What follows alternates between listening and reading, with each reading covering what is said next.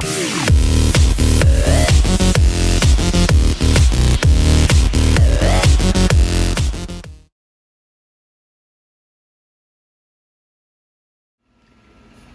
is the bullet feeder. We just finished the design recently. And today I want to talk a little bit more about more details about the bullet feeder, why I got two here. First thing I want to let you see is this bullet feeder that's with 4 clear acrylic tube. So you can load a lot more, like for example this now with a 9mm projectile. There's about 20 pieces per tube, that's about 80 in total. So that's a revolver, sort of like a rotation base here. So every time you turn, once the two tube align, so the bullet will start dropping. Then into this, the bullet feeding die. This die is they come in different caliber.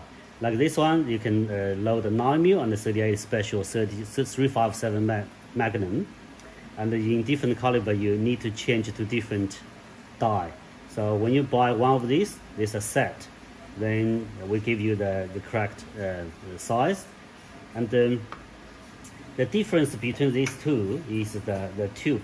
This tube, we got like a 10mm the ID in the diameter here. So that's when it fits all the smaller projectile, 9mm, 10mm, 357, and all the like some rifle, like a 6.5 Creedmoor, 308, 270, all goes into this because the tube is smaller, then the projectile will stay inside and straight, and it won't wobble. But if you got like a bigger caliber, not like a bigger projectile like 44, 45, or something bigger, then you need this one. This has got a slightly bigger tube, so this will fit like a bigger projectile. And also exactly same thing with the different die. You basically, this die will sit on your press, the reloading press with all the same thread. So it doesn't matter if you got a Dillon or if you got a Hornady or RCBS, the Lee, or use the same thread. So you first thing, you put this thread and into the tool head, make a proper adjustment. Adjustment is very important. Once you set in the correct high, then the projectile will come out freely. Otherwise, it will jam. So that's spend a bit of time, you will get it. The important thing is for setting up. Okay, I'll just do a little bit of demonstration here. So when projectile goes into here, they will stop because there's a D10 inside there. The D10 will stop the projectile come out. So when a case, after the case got the powder filled, we come to this station, the case will come out, we push the middle tube here. You see the spring, so this one we push up. Once this goes up a little bit, you can see the projector will come out. So once the projector come out, and the next we will move into the next station, the next empty case come here, push again, projector will come out. So that's how it works.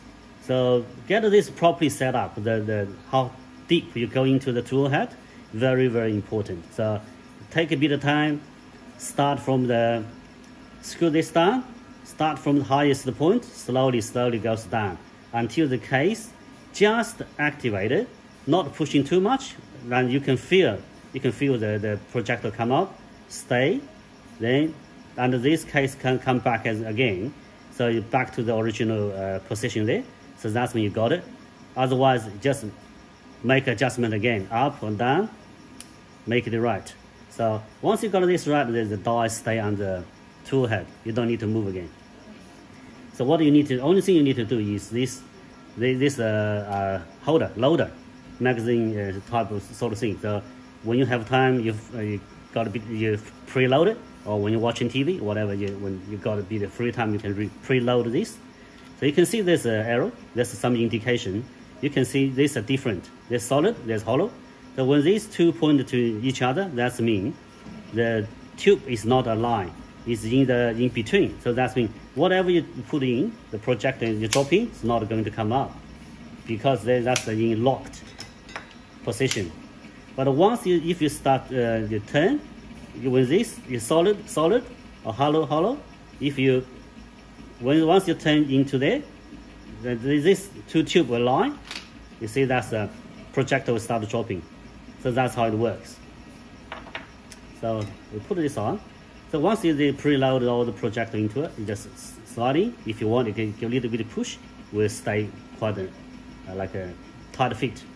So we'll just put this on here to catch all the thing. So you see now this one's empty. So you go to the next one. So this one will drop. You see that? All the projector drop it. Then when empty case come here, this will I have to hold here. This whole thing will move up and down. So you're moving, come up. So I'm pushing too slow. When the case come here, it won't come at once, all of them, just one by one. So you're just doing this. Then when, hold on, come up. Then it's pretty hard for me to demonstrate, just with hand. This is supposed to be on the machine, more stationary. So that will start working properly.